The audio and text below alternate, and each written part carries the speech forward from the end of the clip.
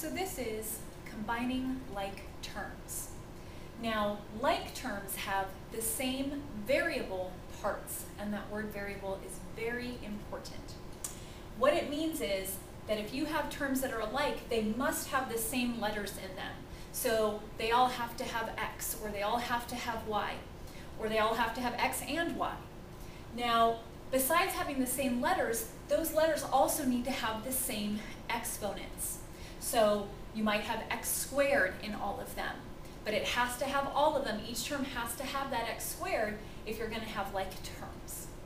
So let's identify some like terms. I have 3 examples here, and our job is to find out which of those can be combined. So we look at the first 2. We have 5x plus 3x. The question is, can we combine those terms? So we ask ourselves, do they have the same letters? Well, they both have x.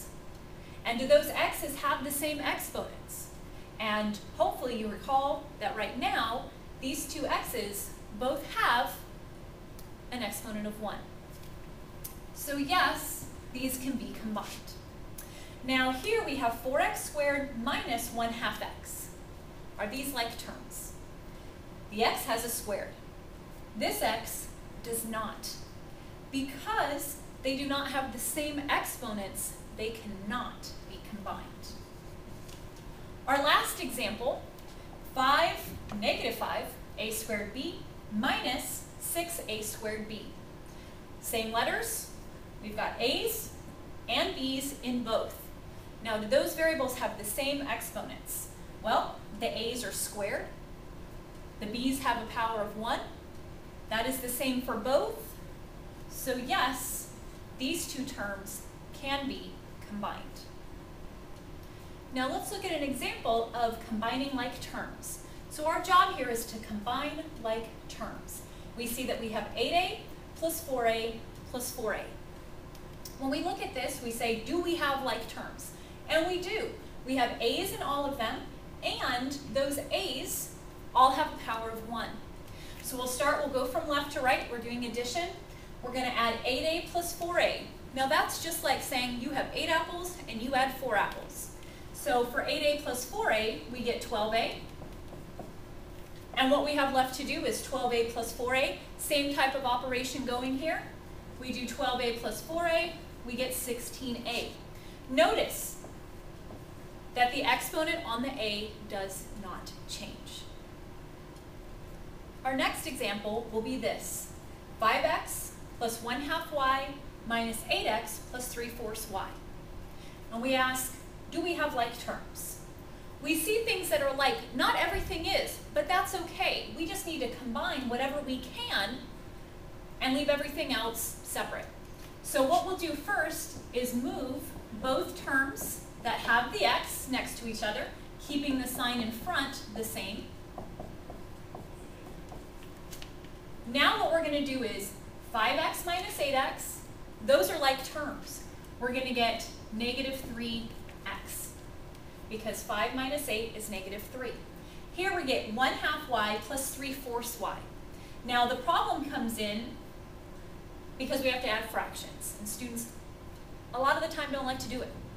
But all we need is a common denominator, and that's going to be 4. So I'm going to put 2/4 y, which is 1/2 with a denominator of 4, plus 3/4 y. Now we just need to add the numerators, just like we're adding fractions, because that's what we're doing. We get 5/4 y. Now, can we combine negative 3x and 5/4 y? We cannot, because they do not have the same variables in them. So at this point, we are done.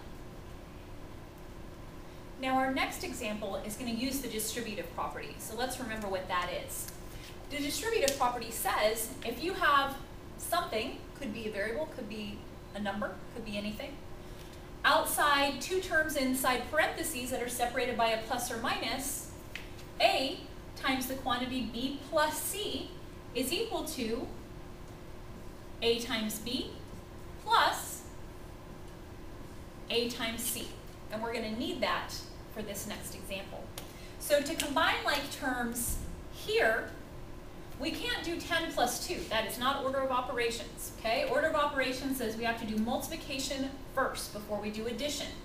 So we're going to have 10 plus, now we use our distributive property, we're going to do 2 times 4y and 2 times negative 3. So that we get 8y minus 6. Now at this point we have all our terms laid out, no more parentheses, so we can combine anything that's alike. What we notice is there's only 2 like terms. Do you know what they are? How about, do you know what is not a like term? That's the 8y. There's nothing else with a y in it. So all we can do is combine the 10, subtract 6 to get 4, and our 8y stays the same, and this is our answer. Now our next example has a few things going on, so let's take a look.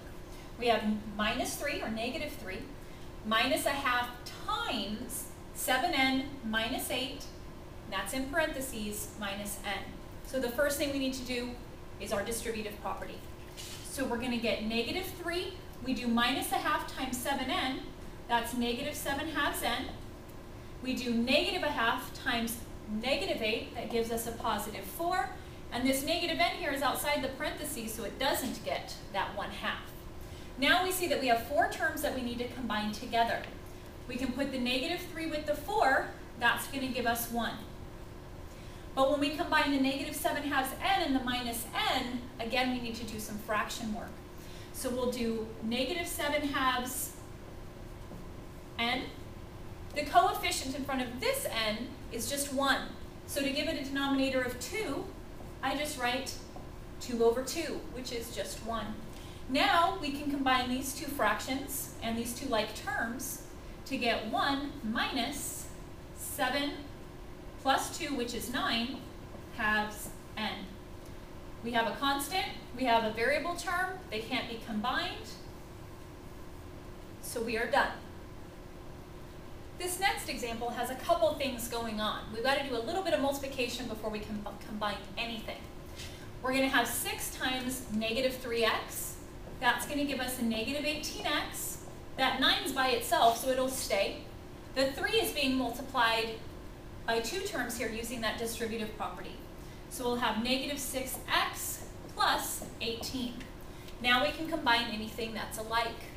We're going to have a negative 18x with a negative 6x, which is minus 24x. And then we'll have the minus 9 with the plus 18 to give us a plus 9. Note again that the x's, when I combine those 2 terms, exponent on the x does not change. We can't combine a term with an x and a term without an x, so this is our answer.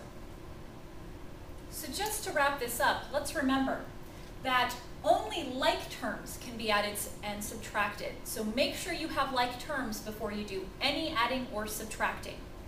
Another key thing to remember is that when you do add and subtract like terms, whatever exponent is on the variables in those terms, they do not change when they're being added or subtracted. So if we do 4x plus 6x, you always want to remember that is 10x, not 10x squared. Do not do it. So this has been a review of combining like terms, and good luck to you.